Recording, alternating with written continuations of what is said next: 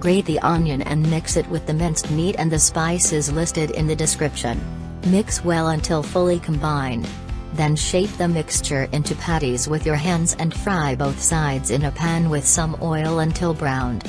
Mix the tomato paste with some hot water and pour it over the minced meat. Arrange tomato slices around the meat and let it simmer on low heat with the lid closed for about 30 minutes. Meanwhile, thinly slice the potatoes and soak them in salted ice water for 10 minutes. Drain and pat dry, then fry them in hot oil until golden brown. Cook the rice with a pinch of salt until halfway done, then drain it. Mix some of the rice with a bit of saffron water and layer it on the bottom of a pot.